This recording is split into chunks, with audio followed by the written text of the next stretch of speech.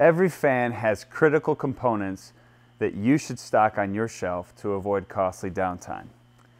The fan we're standing next to is an arrangement 8. So the components we recommend stocking on the shelves are the rotating components between the motor and the impeller.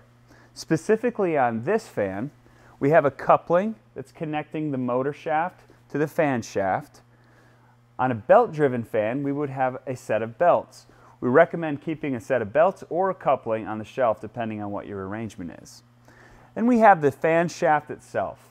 Now this shaft is cut to size, has special keyways, and so we recommend having one of those on the shelf.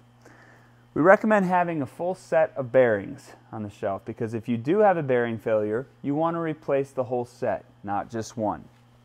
And then inside the fan, you have the impeller. Now the impeller is the least likely of these to fail, but if it does, it's the longest lead time item because it's a custom component. So all 4 of these major drive components, your connection to the motor, in this case a coupling, could be belts, your shaft, your bearings, and your wheel, we highly recommend keeping on your shelf because if you don't, all of them could take you up to 10, 11, 12 weeks to source from a manufacturer in the event that you go down. And more often than not, you need to be back up and running faster than that.